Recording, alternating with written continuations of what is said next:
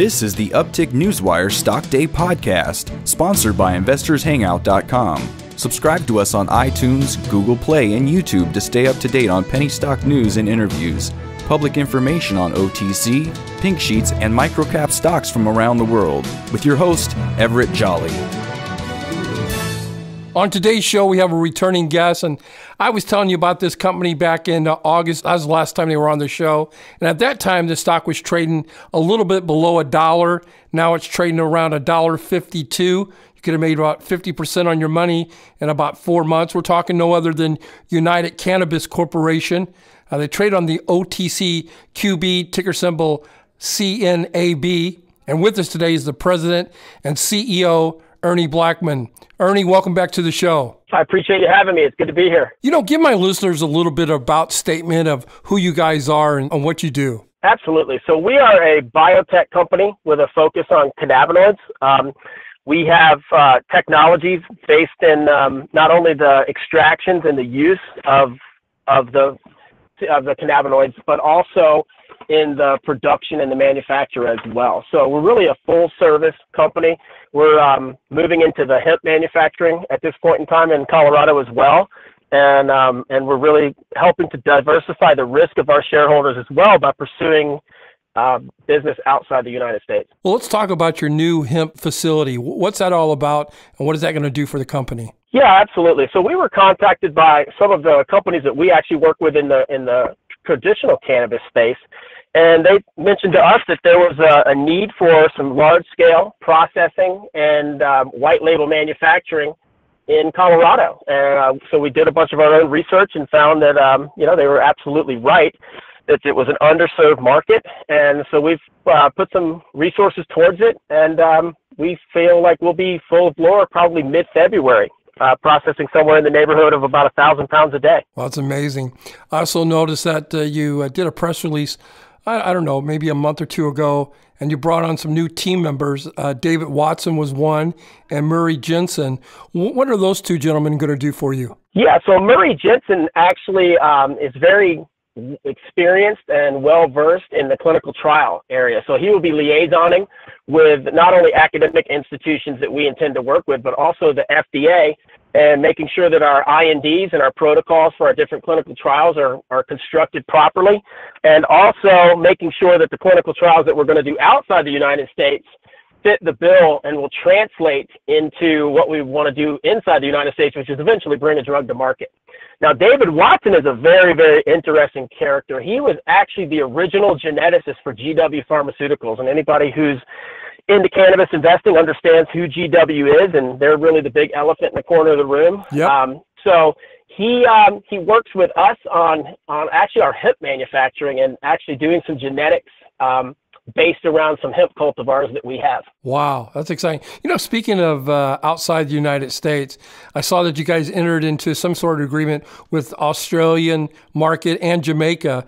I particularly want to talk about the Jamaica market. What is that going to bring, and when is that going to bring fruit to your company? Well, we are expecting something good out of Jamaica in the next 4 weeks, I would say. And what that's going to give us is an avenue to study THC in an academic environment under clinical trial conditions, and also an avenue to make and distribute our products around the world. So any jurisdiction that's allowed to import products, we will be able to export those products from Jamaica. We're also one of the few companies down there that have a whole suite of products already approved by their Ministry of Health and their Bureau of Standards and Measures. So we'll really be able to hit the ground running down there. 2016, you guys finished up around $715,000 in revenue.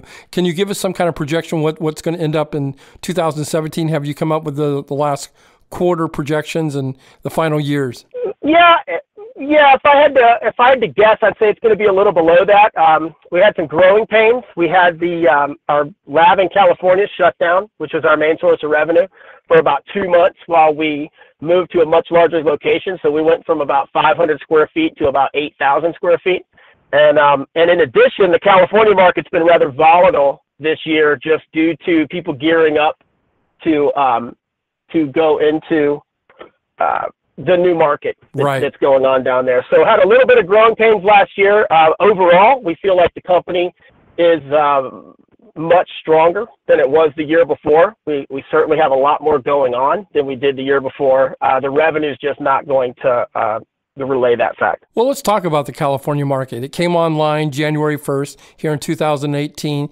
Can you give us some projections of how that's going to find your bottom line and, and what's that going to do for United Cannabis going forward in 2018? Absolutely. Well, as most people know that have followed United Cannabis, we do have a partnership out there. Our chief technical officer owns a lab that actually was given its temporary California and Oakland city licenses in order to be able to manufacture our products out there actually this week. So we're really excited about that. So you have a scoop there, Everett. And then, it's a multi-billion-dollar market. It's a top 10 economy in the entire world. It's the largest cannabis market in the world. So, having our feet already in the fire, so to speak, there, it's just going to give us really an opportunity to develop our business plan in an unfettered way under a regulated environment, which California hasn't had until this point in time. United Cannabis Corporation is the company that we're highlighting today here on Stock Day. Well, they trade on the OTCQB, ticker symbol CNAB, and with us today is the president and CEO of that company, Earnie Blackmon. Earnie, in closing, is there anything that we didn't get a chance to touch upon that you would like to illustrate out there to the listeners? I would just like to point out that late last year we did receive our patents granted by the United States Patent Office, and that covers all aqueous solutions of cannabis. So when you see tinctures on the market, when you see vape cartridges on the market, when you see liquid fill capsules on the market, that's technology that is now inside the United Cannabis portfolio. So we actually, we anticipate some pretty significant licensing revenues in the next year or so, on top of making and selling our own products. So I think that would be the one thing I'd want to point out. Well, your stock's moved up 50% since the last time you've been on the show. I still think it's undervalued here at $1.52. Earnie, I want to thank you for coming on the show. You're always welcome. Hopefully you'll come back on in 40 to 50 days and give us an update about United Cannabis Corporation. You got it. I'd love to. Have a great day. This program is entirely sponsored and produced by Uptick Newswire, LLC, which is responsible for the content. The opinions and information provided on this program are those of the guests and those of the respective companies they represent, and do not necessarily reflect those of the staff or management of Uptick Newswire. Uptick Newswire encourages all listeners of this program to do their due diligence and research when determining investment strategies that will work for them, or to seek the assistance of an investment professional. The guests of this program may have paid for its distribution and are not directly affiliated with Uptick Newswire or this station.